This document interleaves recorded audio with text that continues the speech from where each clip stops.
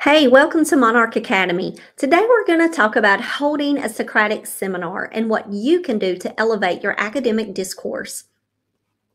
I'm going to share my screen and talk with you about the resources that we have all ready for you. Okay, if you go to our Google Classroom, welcome if it's your first time.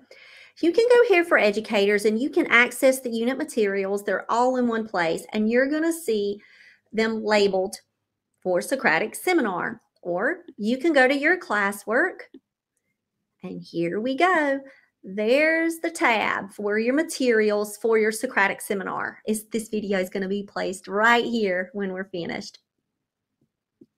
So let's go ahead and click on the materials that we have for you. When you're reading a novel from Monarch, you can have a Socratic right with that novel. It is so packed full of standards that when you're reading, you're going to have it all there at your fingertips. But I don't want you to forget about your text sets, because if you have a Socratic seminar and you take your novel and you take one of your companion text sets, this will allow you to talk about connections and it will allow you to bring in multiple perspectives. So I do value a Socratic seminar that has a variety of text for a student to be able to choose from and to be able to lead your own question. So Socratic seminars can be built in many different ways.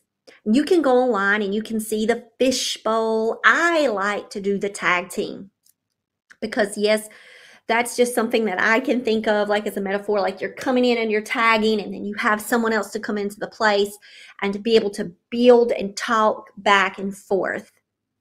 So this tag team approach for Socratic seminar can actually be done with two people, a teacher and a student. Or you can tag team and have a triple tag team where you're coming into the match and you're coming in for different rounds. Or if you have a larger class, then you can create a document where you can sign up in the order that you would like to go and which question you would like to lead.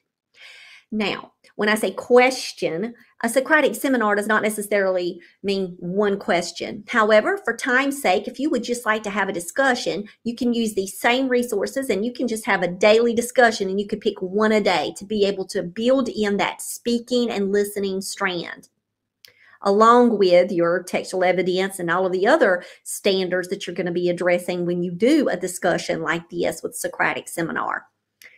But you can also choose multiple leadership questions. And I call them leadership questions because you need to take ownership and responsibility of the question that you choose, which means you should also have a variety of questions. So let's look at some of the different types of questions. I want to start with the standards questions first. I really love these. You can see that I've built these for grades 9, 10 band.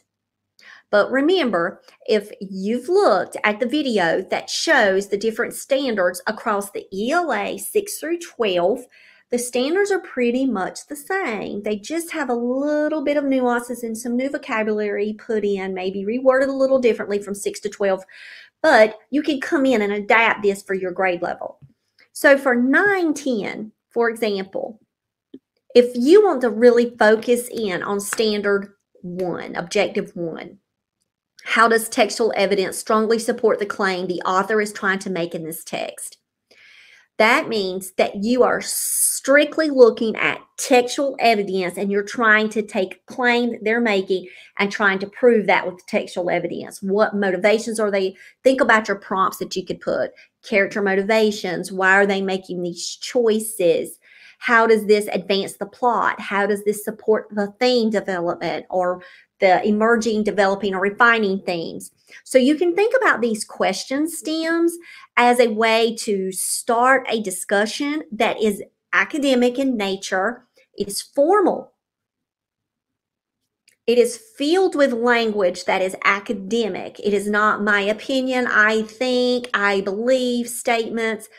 The purpose of a Socratic seminar is to be able to base things on textual evidence, textual understandings, and then you can also tie in other connections. And then if you do want to add in personal statements, just make sure that you're switching from formal to informal language and you are understanding the difference within those. And then you can use sentence stems and frames to help you talk about your beliefs and opinions and ideas. All right, so this is a document that you can use that has the standards.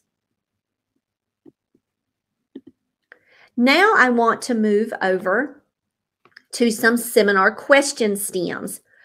Trust me when I say that this is all the document you really need, because if you pull this one up, you will be able to see the different types of questions that you would be able to pull from, and then have a place for you to add your own questions as you move through the units.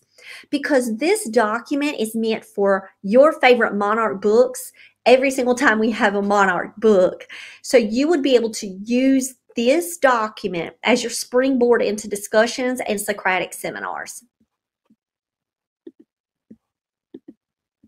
It is very important that you have a place where you can reflect and you can self-assess how you feel that you did on your discussion or Socratic seminar.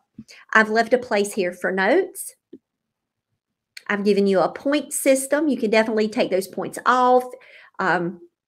Just giving you some things to think about. You can have a self-assessment, then your teacher can come in and assess. You can have a deduction, and these are pretty much just tips of what not to do. Don't be irrelevant. Don't derail. Don't make distracting statements. Don't take over the conversation. Understand when it's the time to speak and understand when it is the time to listen.